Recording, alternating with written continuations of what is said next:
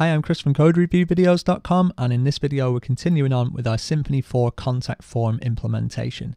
So we now have a nicely styled contact form, and when we submit our form back we can get access to the data. So it would be nice now to turn this into an email that we can send, and also maybe display a nice flash message to let the visitor know that the message was sent. So you may think this is cheating, but I'm going to do a quick thing here that just says sending an email with Symfony. And we've got this, how to send an email with Symfony, and this is just the documentation. As it says at the top, composer require mailer. Well, as I've said earlier in this series, if we were going about it with the Symfony skeleton, you would need to do that, but because we're using the website skeleton, this is already set up for us. And all we need is this piece on sending an email. Okay, so what do we need to do? We need to get access to the Swift mailer, which we do by injection. Then we're going to create a new instance of a Swift message. We're going to fill in the various bits of data, and then we're going to call send on that Swift mailer. So let's do just that. Let's get a copy of all that. We'll just paste that in. I'm not the biggest fan of typing, which is why I've sort of, I don't want to say cheated, because well, that's how I would do it in the real world. I'd just refer back to the docs. I don't keep all this stuff in my head. And we also need to inject the Swift mailer, so we'll just call that mailer. And then when we're done, we want to, as it's suggested, mailer send this message. Okay, so let's just start off by tidying this up. I'm just going to change this up to be you got mail. I'm going to set the from to be whoever sent the contact form in, so we can get access to their email address, because it's just an array. Now for the to address, I'm going to use mailinator, which is just going to give me a simple usable mailbox. So here's the one that I'm going to use, punchy mistake at mailinator.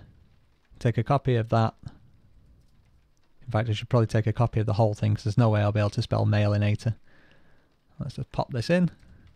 Of course, use your real email address. It's just for demonstration. Now for the body, I'm just going to take all of that out. I'm just going to send a text message here.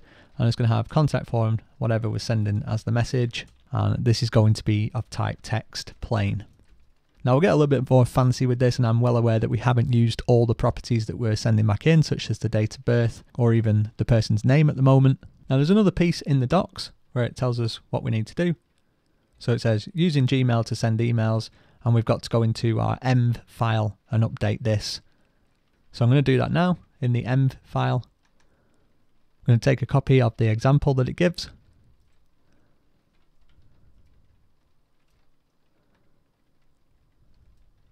I'm going to fill this in with my details. And that should be everything good to go. So long as we hit this page now with some valid data, then this should send. Valid data can be anything that matches the validation required. So I'll send that. And it's giving me an error. Okay, so it's telling me that I failed validation, and that's to be expected. What you need to do now is open up your Gmail and fix this problem. You should have got an email. And as part of that email, you should be able to find the link that says enable less secure apps. Now, of course, this is purely for the purposes of demonstration. In the real world, you probably don't want to be sending emails via your personal Gmail account. But, you know, as I say, there are extra bits of documentation here to fill out to send via a more realistic provider. So I'm going to try sending that again. It's looking better this time. And there we go. Perfect. So whilst I'm not yet happy with the implementation that we've just added, I'm going to carry on regardless, and we're going to come back to that. But the next step is we're going to get ourselves another quick win. So immediately after sending an email, I want to show the visitor a nice flash message to say, you know, that went well. We could even use some nice bootstrap styling to add an extra level of style to proceedings. So flash message is what we're going to use, and a flash message is simply a one-time message that lasts for the duration of the current request.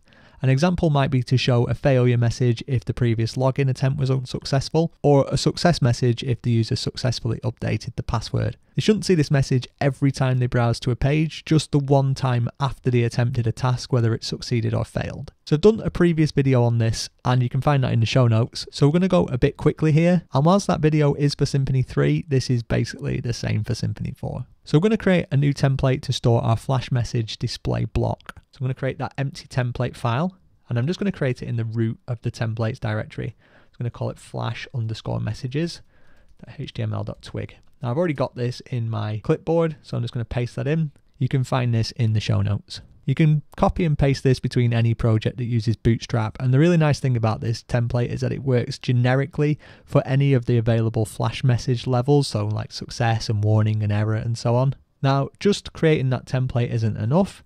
We will need to include it, and I'm going to include it just above the block main here, so it's going to be included on every page. But there's a nice thing about this in that because of the way that this template is set up, it will only actually render anything out if needed.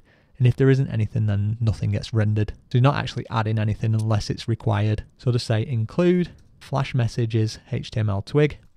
And let's test this by setting up our first flash message. So I'm not going to bother with a form submission to test this out. I'm just going to add one in here that says add flash. And just before I do that, I just Command and P on there just to show you what we need to pass in. So there's a type and a message. Both are required. The type is literally anything, and so is the message, but as long as the type matches up with a Bootstrap type, so in a Bootstrap alert level, then you'll get some nice styling. So info is one. Again, there's a link in the show notes, so some info here, something like that. Let's just give this a refresh. And there we go. Now I can change that to be a success. And there we go. Looks quite nice. So I'll just leave it in. And I'll also add a flash message in for when our message has been sent. Now, this process could fail and we might still see the flash message. So yeah, be aware of that. That's just a hazard of our implementation at the moment. Just add in message was sent. Paste in any old nonsense. In fact, we'll just refresh it first so that you can see our sum info should always display. And this one should only ever display once we've sent it once. So our message was sent, and then we refresh and that should disappear again. Okay, so things are looking nice, feeling nice overall, but this problem here is something that I want to address. So even though what we have here is working, I'm thinking this contact controller method is doing too much. We've got all the form handling, then the mailing and the flash messages, and that's before we've even worried about displaying a page. There is one other thing that I would suggest you do here. Once the form has been successfully submitted, I would do this redirect to root and just redirect back to the form itself or somewhere else. Typically you just redirect back to yourself, but that ensures that the form data will be cleared off. It's effectively a hard refresh. And do remember to return this.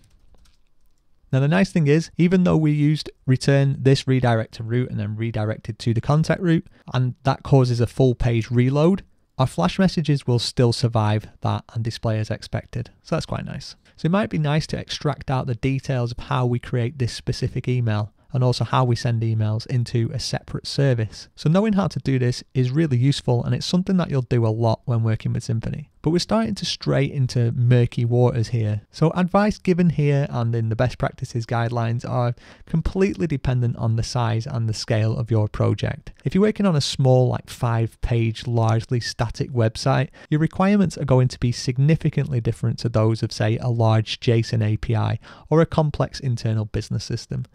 Now, typically speaking, Symfony would be more likely used in those larger, more dynamic applications.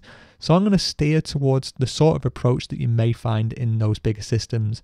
But understand that the changes we're about to make in the next video are completely overkill for the size and complexity of this tutorial application, if this were our real application. But with that in mind, let's get on to the very next video.